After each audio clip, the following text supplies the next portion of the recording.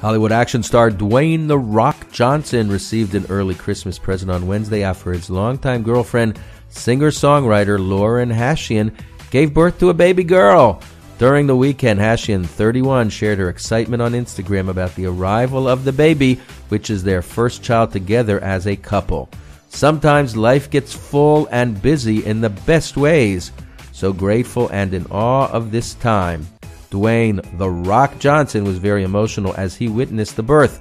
Both his partner and their daughter are reportedly in good condition.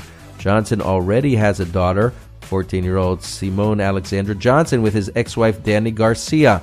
Dwayne "The Rock" Johnson and Garcia met at the University of Miami and were married for 10 years from 1997 to 2007. The couple then filed for divorce, which was formalized in 2008. The Furious 7 actor met Hashian while he was filming The Game Plan in 2006.